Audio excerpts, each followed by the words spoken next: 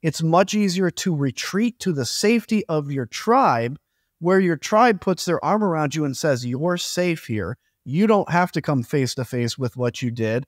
Instead, just understand, as long as we're owning the libs, we're in this together. And people like Adam Kinzinger and Liz Cheney and Charlie Sykes, they make you feel bad, not because you deserve it, because they're bad.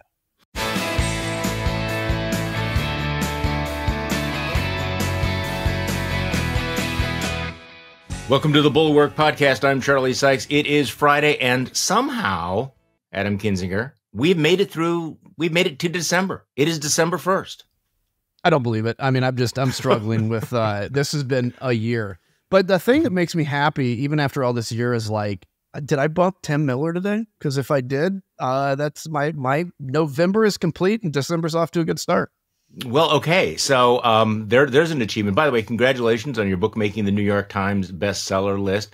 Nice. Actually, if people can see behind me here on YouTube, I have your book over here, Renegade, and Liz Cheney's book comes out next week. And obviously, I think that's going to be a big bestseller. And these voices in the wilderness at least are going to be heard for a while again. So where should we start today? You know, in my newsletter, I kind of devoted it to the case that I don't think people are sufficiently alarmed yet. And I know that's like, oh, come on, that's all you guys do. And I say, no, I really don't think that people realize how dangerous this is. But I had to sort of back in with some palate cleansers. And I know you've commented on all of this.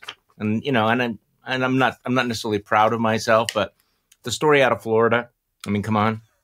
I mean, really, this woman telling cops that she and the chairman of the Florida Republican Party, Christian Ziegler, along with Ziegler's wife, who is a co-founder of Moms for Liberty, had been in a long-standing consensual three-way sexual relationship prior to the incident that is now being investigated as sexual assault. I mean, it's never the ones you expect, you know? I think Moms for Liberty, like, I don't know much about them. I think they hate LGBTQ stuff. Like Charlie, it is always these people. Liberty, I mean, it's Liberty. Always, it's always these people. Like, honestly, of the last 10 politicians to be arrested for child sex crimes, I think all of them have been Republicans, at least 9 out of 10. This thing, I mean, it is always these people. And I think there's got to be, you know, we could probably devote an hour to this, so I won't go too deep into this rabbit hole, but there's something weird about this, like, celebrity culture of Trump, where it's like people that I guess wanted to go to Hollywood that kind of grew up like thinking those parties and everything were awesome, and they couldn't make it, right? Because very few people can. Yeah. But they saw that they could like make Dork Hollywood at Mar-a-Lago. And so they're kind of like living out their biggest dreams. And I don't know. There's just something broken in that whole system. Well, there's something broken. But it's also the sense that, hey, you know, the rules don't apply to us anymore. I mean, this is one of the things that Donald Trump, this is the great gift that he's given, right? That you can shelter under the wings of his complete amorality. And so I was actually on a panel with a young Republican who was explaining that the thing about the Republican Party was, what attracted him was its belief in traditional values and the nuclear family. And I'm thinking, okay, Donald Trump, Marjorie Taylor Greene, Matt Gaetz, this guy, we could go through it. Okay, so what else do we have? I don't know. Did you watch the DeSantis Newsom undercard debate last night? I'm sorry. No, I got some top lines of it, but first off, honestly, this is going to sound maybe petty, but I don't want to ever tune in Fox News anymore. I just can't do it. I don't want to be checked on the rating scale. Yeah, no, I didn't want to because I just didn't want to. But I did like Politico's take. The debate between Ron DeSantis and Gavin Newsom was a big mess.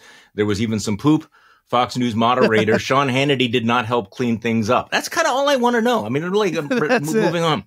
So, although I like the Ron Filipkowski always does his like Ron DeSantis awkward smiles, so he's been posting a couple of those. So I've enjoyed that. Yeah, there were some moments, but you know, life is short. We also got a new story about the new normie Speaker of the House of Representatives, your former colleague Mike Johnson, who apparently wrote the foreword for a book filled with conspiracy theories and homophobic insults. Who knew?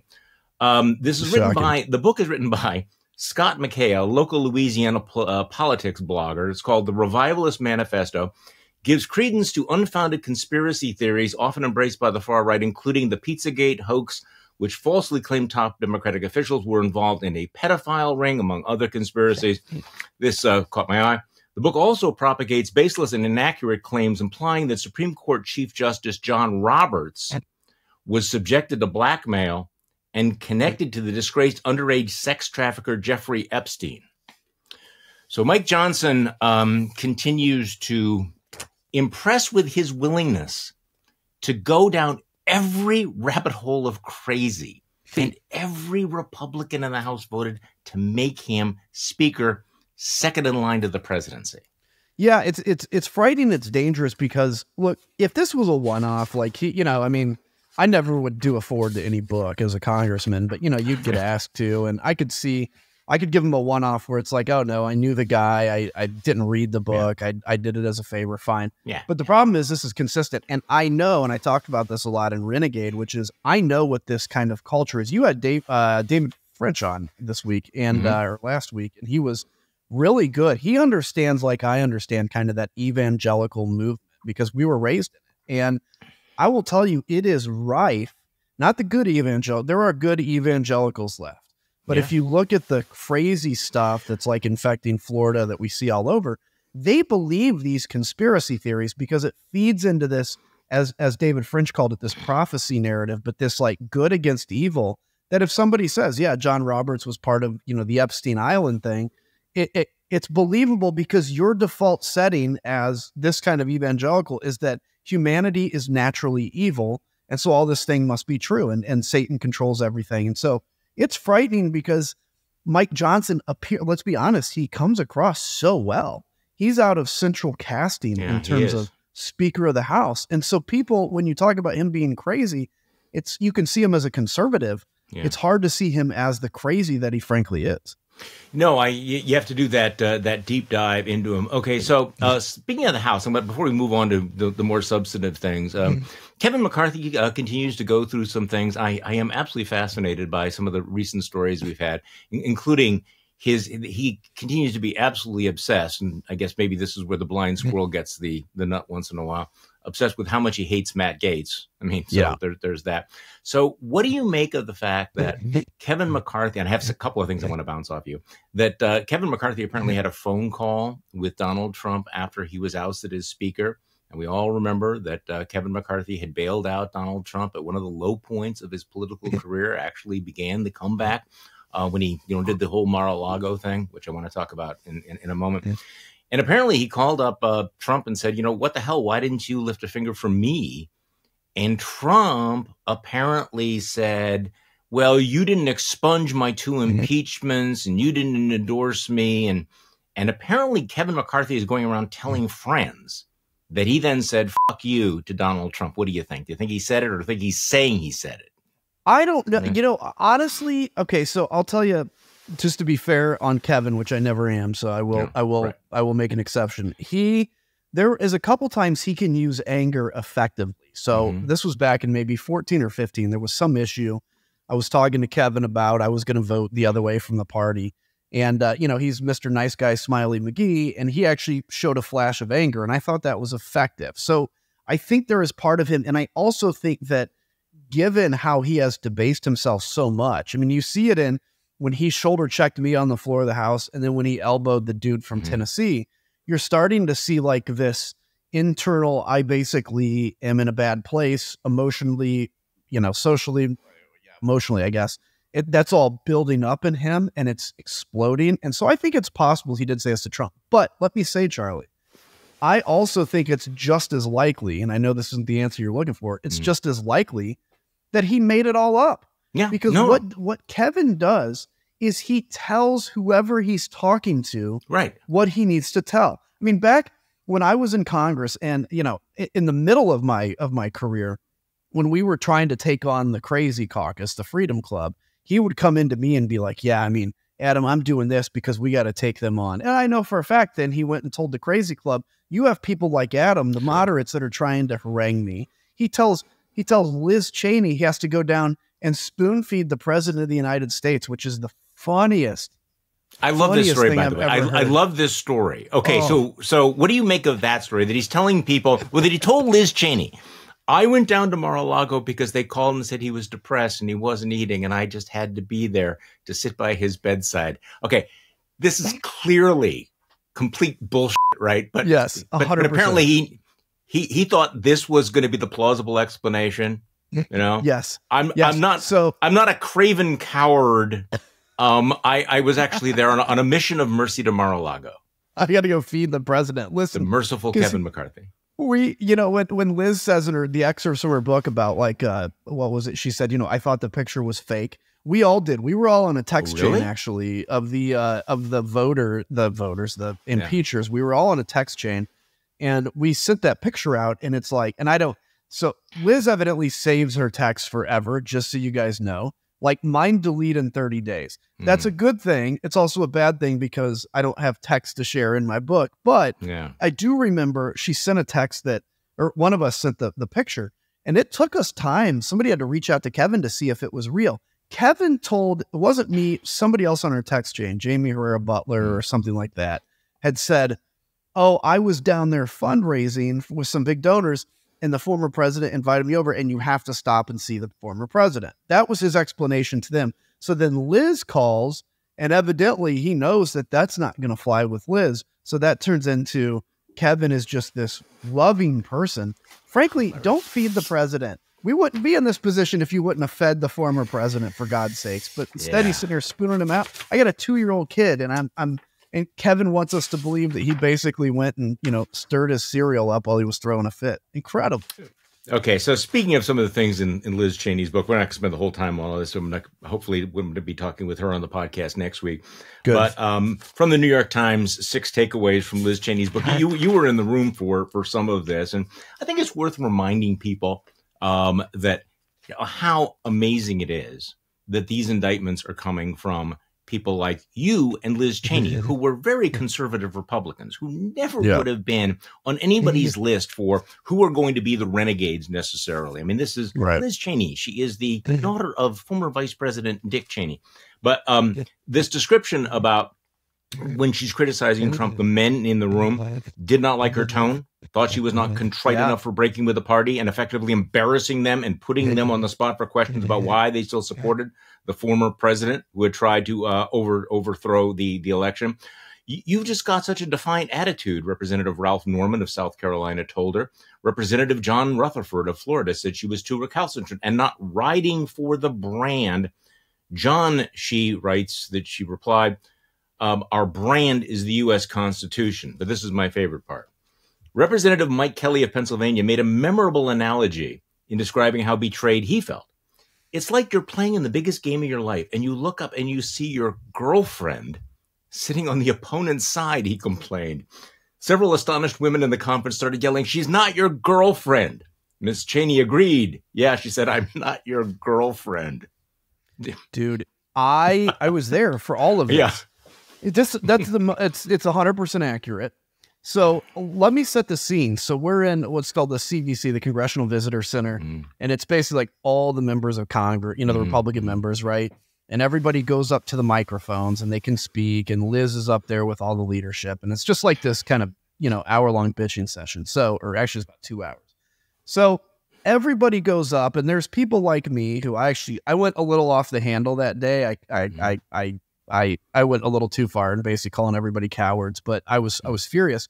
And then folks would go up and exactly as she described, there was this demand, this desire to say, we don't need her to admit that Donald Trump's a great president. But as long as she says, like, I get it, I made a mistake in some version, all they were looking for, they didn't understand it. They were just looking for something to soothe their own conscience. Because if the person that is making them feel guilty, if the person making them feel guilty says, I did something wrong, then you can soothe. So we're sitting there, and so Mike Kelly, remind me to tell you about Gallagher if I forget. So Mike Kelly he's always this guy. He was a former coach or something, and he was a car salesman. And so he'd always give up and give these what he thought were rousing speeches to the conference. Like, it would end in some crescendo like a Baptist pastor. And he thought like he would always compel people, and everybody made fun of him behind his back, like that he would go give these speeches. So he stands up and gives this speech about Liz, and he's yelling, you know, you look over on the other side and your girlfriend's with the opposing team. And we're all like, what? Like, you know, I get it. We're all for analogies and fun things, but that was way over the top. And so he really spanked him. Mike Gallagher. So it was right about this time frame when I remember seeing Mike Gallagher in the speaker's lobby, which is just basically kind of behind where you see the speaker sitting. And it's like a hallway. And I said, you know, dude, I saw on some Wisconsin thing where you said basically it's time to move on from Liz Cheney. And I'm like, and I was shocked because to this point, Gallagher, that is shocking. He was, he was going to vote to impeach Donald Trump. He was on my list. Right. He made a last minute decision not to. So anyway, I was surprised in not only that he didn't impeach, but that he was turning against Liz because they're both security hawks, supposedly. And he just goes, well, Adam, don't you think it's time that we heal as a party and we've got to quit kind of attacking each other? And she's just doing it too much in the public. And I was just like, Mike, like, dude, are you kidding me? But that it's a bit amazing to watch his transition, especially Mike Gallagher, because I thought far better of him. Well, and he was, you know, as a fellow Wisconsinite, you know, when he emerged, he really was sort of touted as the next Paul Ryan, as a real rising star. And, you know, he may have a future, but he's made a future, you know, by backing off on a lot of all this. Okay, so speaking of your list, the impeachment list, before we move on to other things, I want to get your thoughts about, I know you must know him very, very well. You know where I'm going on this? Peter Meijer, who actually did vote to impeach Donald Trump, lost his seat as a result of that. It was kind of an act of courage and has been decompensating since then. He's now running for Senate in Michigan as a Republican, and had this trying to sort of straddle and saying he doesn't regret voting to impeach Donald Trump, but saying that if Donald Trump is the nominee, he will vote for him to become president again. What's going on there? You know, this one, I'll be honest, this one has surprised me more than probably anything, because after Peter Meijer voted to impeach, I was very public about that he, to me, was the most courageous because he was a freshman that made the decision. I mean, look, I don't know if it's boredom, if it's being out of, you know, look, I had the advantage of, I was in the public eye and I was in Congress for 12 years. So when I walked away, you know, I had a pretty fulsome career behind me. He had 2 years. But to take the courageous vote that he did, you have to have gone to the point of saying that no political career is worth my soul. And to watch what's happening, look, even outside of the principles of it, the raw political scientist, and Meyer's a good political scientist, he's got to understand that if you're going to run in a Republican primary, you either have to be all in for Donald Trump or you have to be all out. And maybe you can't win all out. I think someday you can win as all out. So this is why I don't understand. Why didn't he wait 2 years, 4 years? He's young. Nobody's going to forget him. Anybody that voted to impeach Trump, if you run for office again, you're not going to have been forgotten. I don't get this, Charlie. And you know, he was a friend of mine. I guess I would still call him a friend, except that I mean, part of my friendship is based on this honor that I thought he had, and I just don't get this. I can't put my arms around it. It just feels like such a familiar story, but it is still shocking. Okay, so big development of the week politically, the Koch network endorsing Nikki Haley, who is still way, way, way behind Donald Trump. Stipulation, she's unlikely to get the nomination. I mean, I think the Republican Party has made it very clear that they are Trump's party. But what is your take of this? Is Nikki Haley, last woman standing? Is it starting to consolidate? What do you think at this point? I think it's consolidating to three. It's Trump, it's Haley, it's Christie. I personally like Chris Christie. I know you do too. And I think he needs to stay through New Hampshire. I mean, I really do. I get it that, you know, New Hampshire is a shot, but I think honestly, let's say Chris Christie gets out at New Hampshire, Haley comes in second anyway, or let's say she even barely wins. I don't know if that's going to propel her to the presidency just as much as, like, I think if Chris Christie can win New Hampshire, I think that's going to be effective for him. And we need his voice out there. I've heard you've been saying, I agree. I've heard you saying that we need his voice because Haley's not, I mean, look, I like Nikki Haley. I do. And I would give all of my money for her to be the nominee versus Donald Trump. But she's not out there telling the truth. So, yeah, there's this consolidation happening. I'm for it. I'm supportive of it. I really think, though, you're not going to see any leap of anything until potentially if Donald Trump goes to trial in March, I guess. What is it? Early March. And you start seeing the evidence for this and people start realizing he's completely unmoored. Then I think Chris Christie has a case, because if they're in, and it's 1% chance, I'll grant you this. Yeah. But if there's a chance that people, it's like Saturday morning after your Friday night bender, you kind of look around and you're like, what the hell did we do last night? If the party is that, after seeing this evidence of Donald Trump come forward, Chris Christie's in the best position to benefit from that, because Chris Christie can say, see, guys, I've been telling you, I've been accurate. Now, granted, is there, what are the chances that the party wakes up like a Saturday morning? Probably not high, but I think he's got a point to make. I do think the good thing, at least, is it is consolidating, and I am beyond pleased that Vivek Ramaswamy is just collapsing. Yeah, no, his bubble burst pretty quickly. See, I think that this leads to something I wanted to talk to you about. That we can parse through what Coke is doing and why they're doing it, what Nikki Haley's trajectory is. I think at a certain point we do need to step back from sort of the horse race punditry and the game theory and recognize, okay, if a Donald Trump presidency represents an existential threat to democracy, maybe we ought to treat it that way. Right. Maybe we ought to set aside the cynicism and the doom gloom and the Eeyore stuff and say, okay, what is it going to take to stop him? I think, one of the things that, look, it's going to take another Republican to slow him down. I don't think it's going to happen necessarily. But, we go into 2024. You're going to have these Republican voices out there. Well, we can talk about who they're going to be. Liz Cheney, Chris Christie, members of the Trump administration, his former Secretary of Defense, his former Attorney General, his former National Security Advisor, his former chiefs of staff. This is the world that you live in all the time. Why hasn't this been more effective in breaking off Republicans? It's one thing for Democrats, CNN, MSNBC, the Huffington Post to say that Donald Trump is a menace, but this voice is coming from inside the room. Your voice is coming inside the room.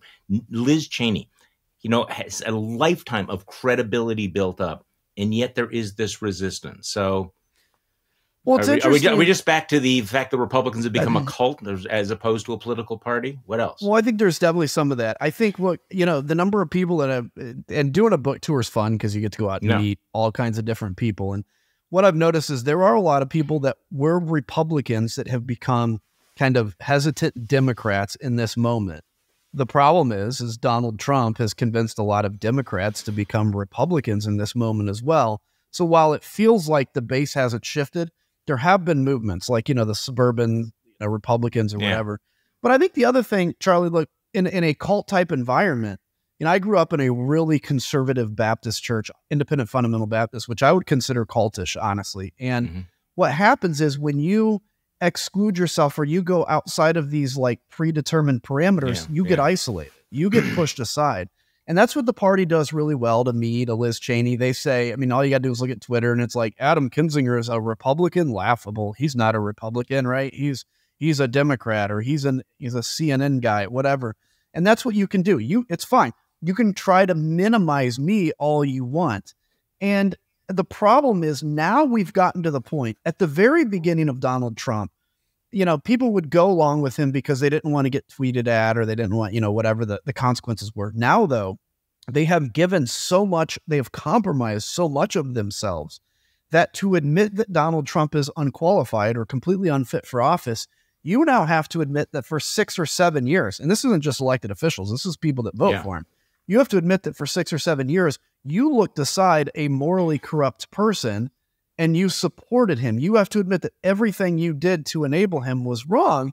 And it's much easier, Charlie, instead of facing that, it's much easier to retreat to the safety of your tribe, where your tribe puts their arm around you and says, you're safe here. You don't have to come face to face with what you did.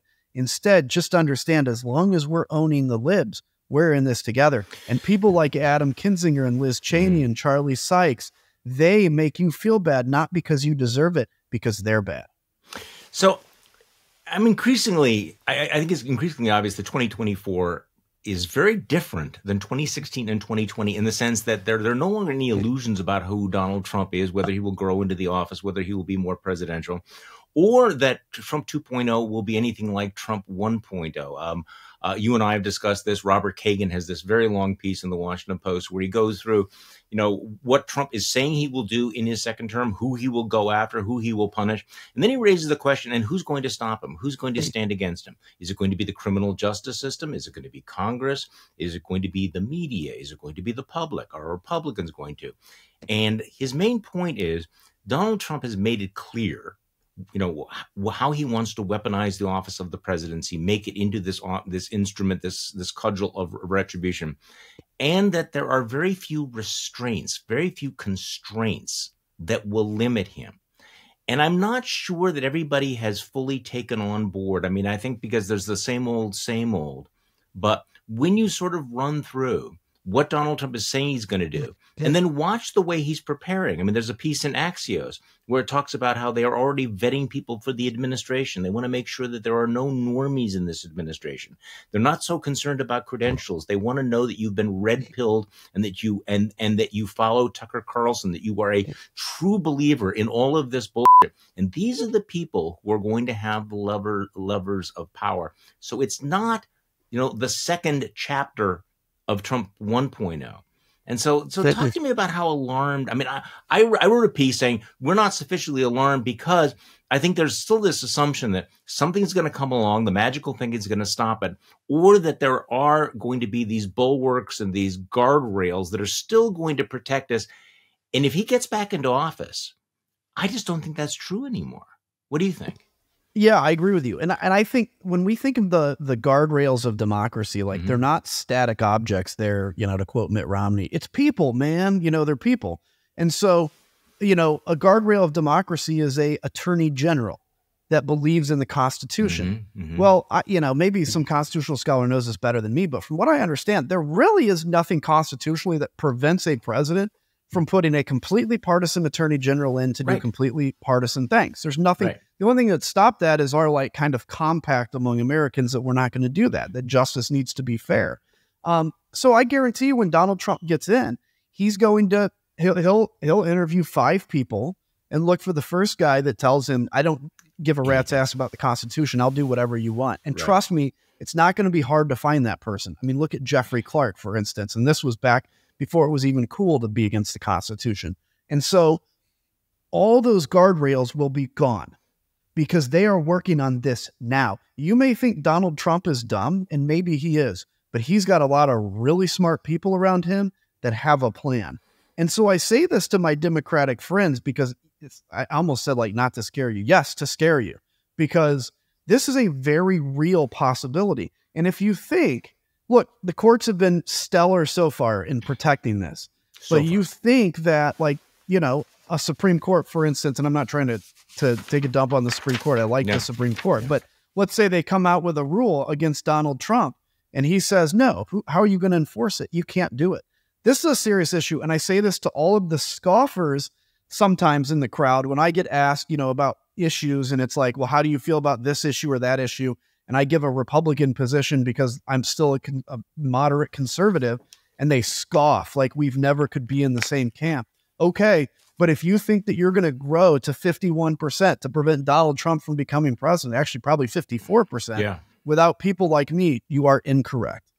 Well, I think that's true. By the way, this is almost a footnote to what you were just saying here. And this is from the Robert Kagan article, which is something that never really occurred to me. He's great, by the way.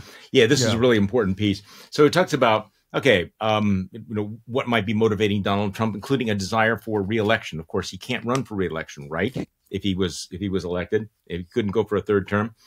He writes, Trump might not want or need a third term, but were he to decide that he wanted one, as he sometimes has indicated, would the 22nd Amendment block him any more effectively from being president for life than the Supreme Court if he refused to be blocked? Why would anyone think that an amendment would be more sacrosanct than any other part of the Constitution for a man like Trump, or more importantly, for his devoted supporters?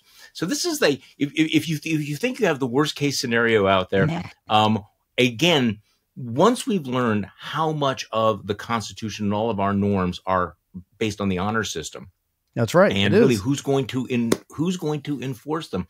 Would a Republican Senate actually stand up against him? We just don't know. Would a Republican Senate refuse to confirm that attorney general? I'm skeptical. And can I say something controversial that's not controversial, but it sounds it is? So, like, I get asked all the time, why did you make the decision, obviously, to impeach in January 6th and all that? And I go, look, I represented 700,000 people, and I didn't take an oath to any of them. None of them. None of those 700. If every one of the people I represented in Northern Illinois had called me on the phone and said, vote against impeachment, I am under no obligation to do what they say. Because the oath I took was to the Constitution of the United States, not to my district, not to the people I represent.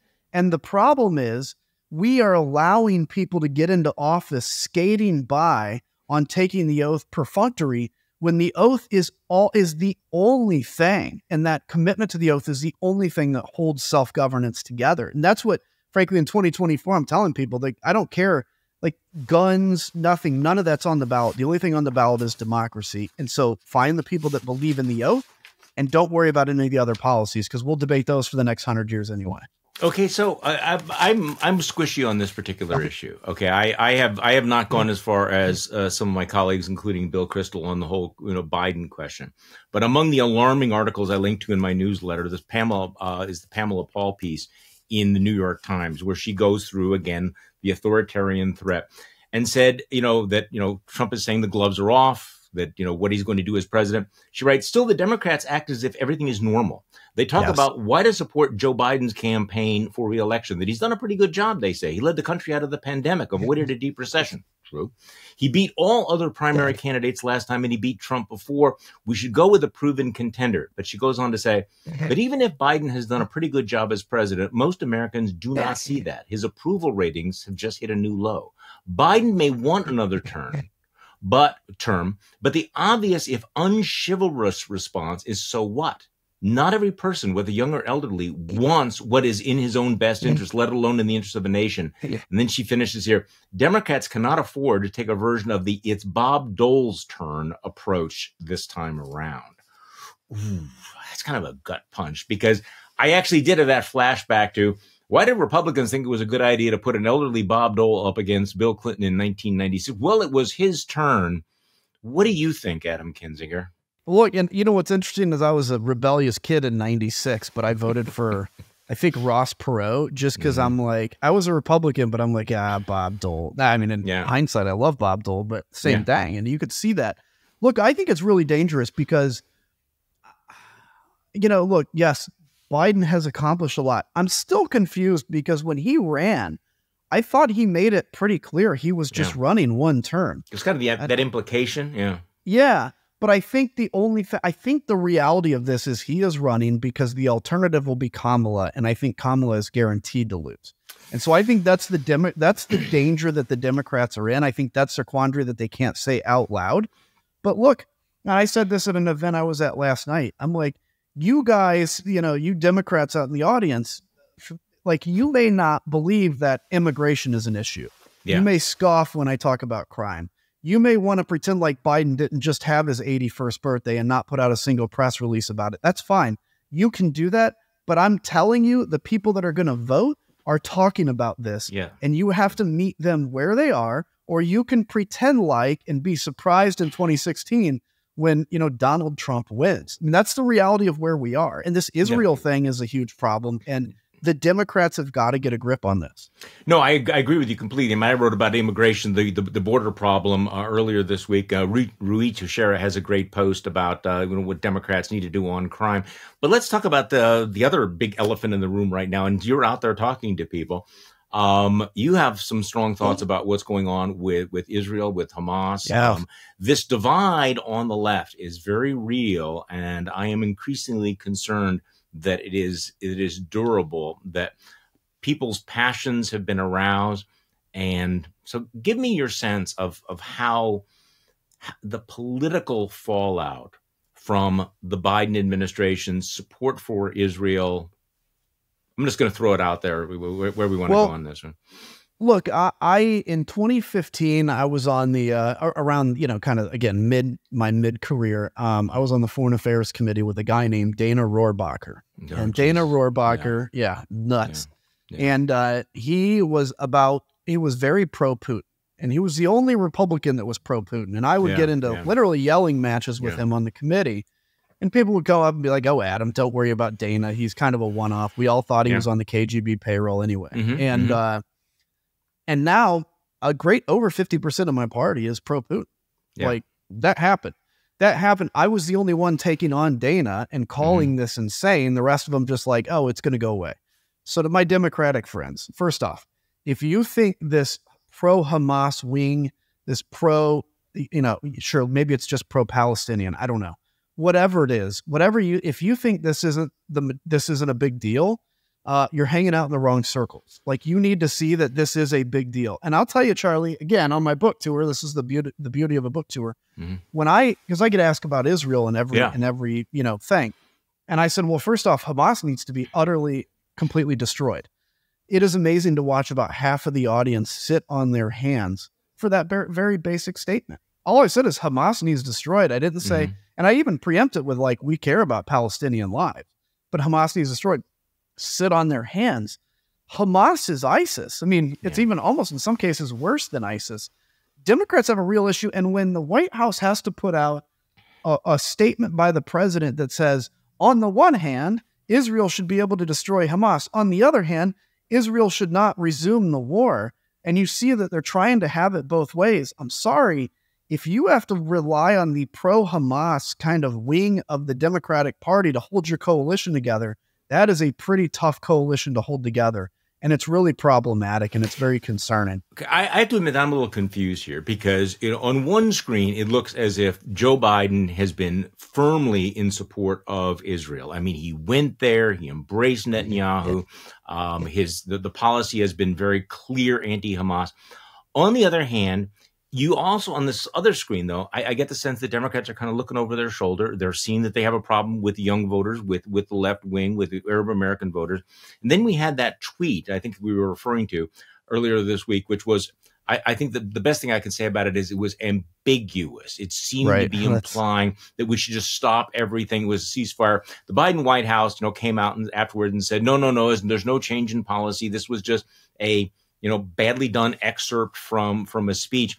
But I guess this seems to me to be the worst possible moment to go squishy on this issue, particularly if 2024 is going to be this test between the strong man and the weak, old, vacillating man. So what is your sense? No, that's true. And like, this is the moment, and I'm frankly, I'm not a huge Netanyahu fan, obviously, but I'm glad that the other day he came out and said, look, we made it clear we're going to eliminate Hamas. We're going to eliminate Hamas.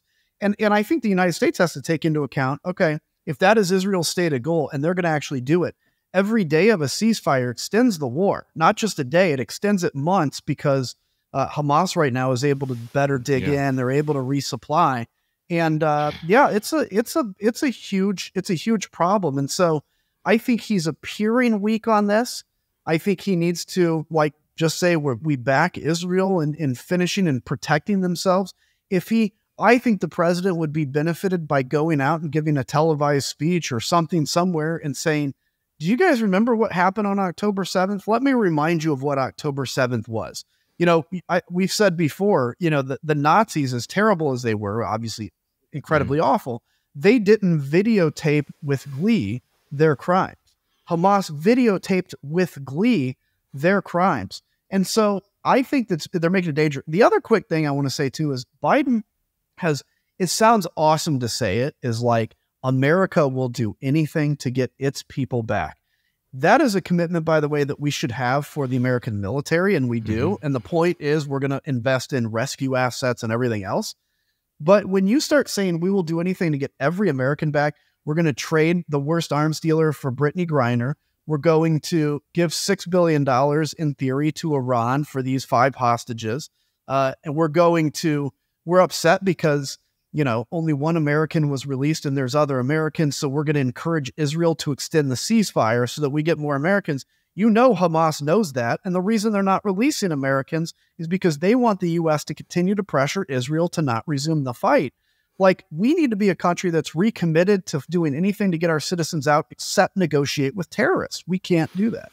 No, and of course, what does that lead to? It leads to more hostages. I just think there needs to be more clarity about who Hamas is, what Hamas is. That Hamas does not believe in a two-state solution. Hamas does not believe in the peace process. Hamas is committed to wiping out Jews and the state of Israel.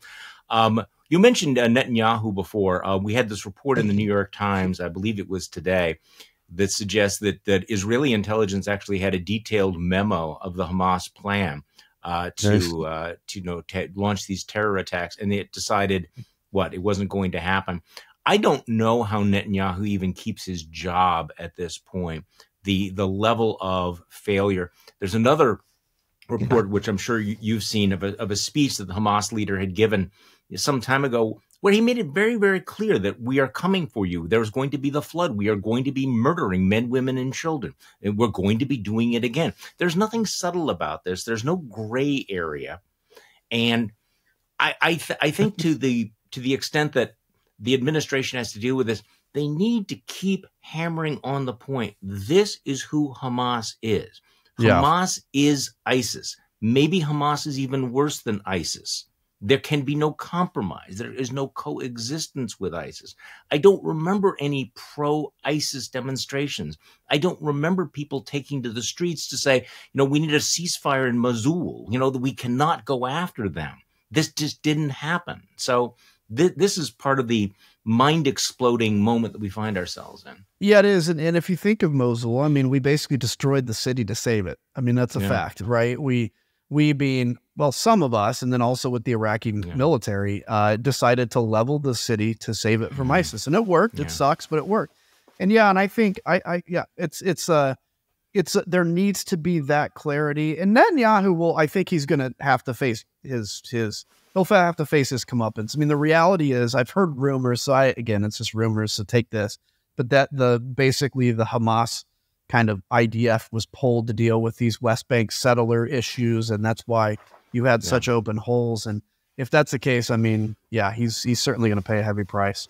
So I guess one last question going into 2024. I mean, we're in December of 2023, and I think part of the this moment is to think, what are we going to be thinking and knowing a year from now, December 1st, 2024, because it is going to be a hell of a year. I mean, it's going to be the trials, it's going to be the election, it's going to be the conventions, it's going to be the possibility of a convicted felon being elected president of the United States. We have the possibility of multiple impeachments.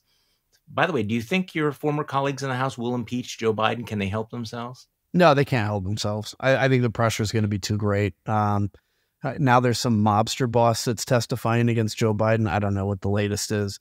I think they have to do it because, and I've said this from the beginning. I'm just surprised they didn't do it every month, but they will have.